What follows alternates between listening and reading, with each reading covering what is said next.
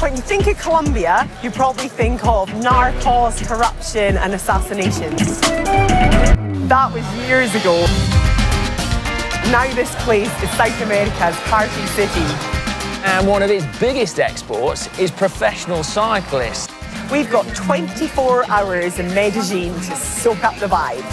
Oh, wow. I'm so excited. This is cool.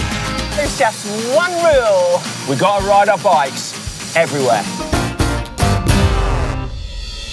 Hola, pasero. Pasero, what? You're going to show me how to ride a bike.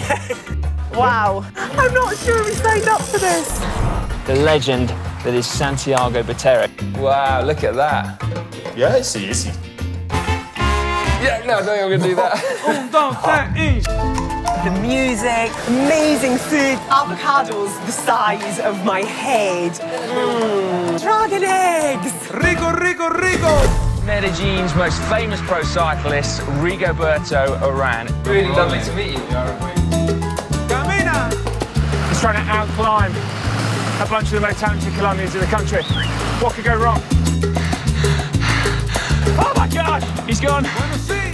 We're off to see legendary frame builder Tino Hincapie. Hola, buenos dias.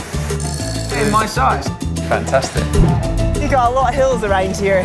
10K at 10%. This is 18%. That is insane. Rico. Wait, in my home, Colombia.